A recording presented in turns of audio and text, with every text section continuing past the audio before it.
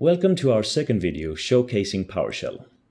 Today we are going to create something useful to all the stock traders out there who wants to spend less time in front of the screen repeatedly pushing F5 to get the latest price quote, and maybe more time reading a book and really getting to know your companies. Well, for this video I'm going to use Google Finance. But there is nothing stopping you from using the same ideas used here on competitors like Yahoo Finance or others. So we want to write a script that can check the price of a stock without us doing any manual labor. And we want to be notified when the price goes above or drops below a certain price. The first thing we need to do is analyze the web page we intend to parse. More specifically, we want to find out if there is a clear structure with IDs in the HTML that we can use to make it easier to parse the information and extract the thing we want with an easy query. Well, to have a look at this, simply right-click on the text you want to extract and choose Inspect Document or Inspektera, as can be seen here with my Swedish menu. And then we will see the structure.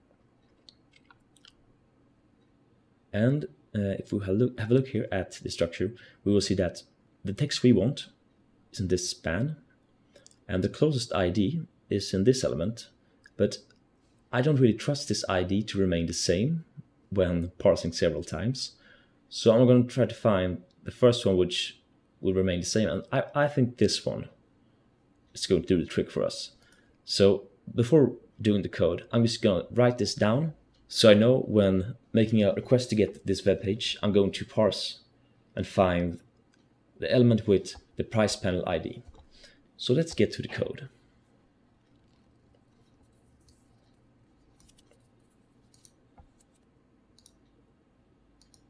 So let's start by dissecting the main function.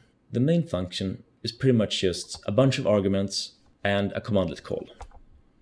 Why don't you think about what the point of these arguments are while I press F5 and show you what happens when I run this program. The company Fingerprint stock is now priced at above 438 Swedish kronor. Sell everything now or live with eternal regret.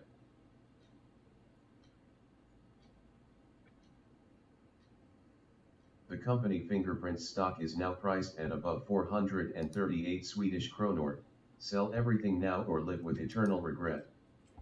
So what you probably noticed there is from the get-go, we have the alarm message read for us. And it told us that the current stock price of Fingerprint was above the price limit, which definitely is the case if we look at this number and compare it to what our price limit was. And the time that was between the readings of the alarm was 5 seconds. Well then, let's have a look at what's actually happening inside these commandlets. Let's begin with activate Google Finance ParseAlarm. So what might strike you as the odd thing at first is we're using this type system speech. And when I was designing this commandlet, I first thought that I might just send me an alarm in the form of a text message, but after googling around, I found that you can easily import this speech synthesizer assembly, and it's really fun trying to use different voices and just sending out random text. So for me, I'm going to use this one. And what's happening inside this commandlet is that we're going to activate an infinite loop. And what it does is it will get us the price to the price variable of our company, and it will then compare it to the price limit. And if we have passed in that we want to check if it's above, we'll go here and check if it's greater than, and then we will have the alarm message read to us. And if we passed in above as false, we will simply have the program check if the price is lower than the price limit instead. And at the end of the loop, we're simply going to pause the program for the update interval amount of seconds, and then it's going to do the whole thing over again. And it's going to continue doing that until we press the stop button right up here. Well, that's all in that function. Let's go up to the last one. So up in this one is where a lot of the magic happens, because we're using a commandlet called Invoke-WebRequest. And this is a really great commandlet when you're trying to simply talk to websites and act as if you're a browser with code. And you can do a lot of stuff with this one, but for this video, all you really need to know is if you want the HTML of a website, just use this commandlet and pass the argument of the URL. And then what I do is I extract the price, as in this string right here, by doing some splitting action on the price panel element. And it turns out that by simply splitting on the white space and selecting the first element of the resulting array, I will get what I want from the web page. Well,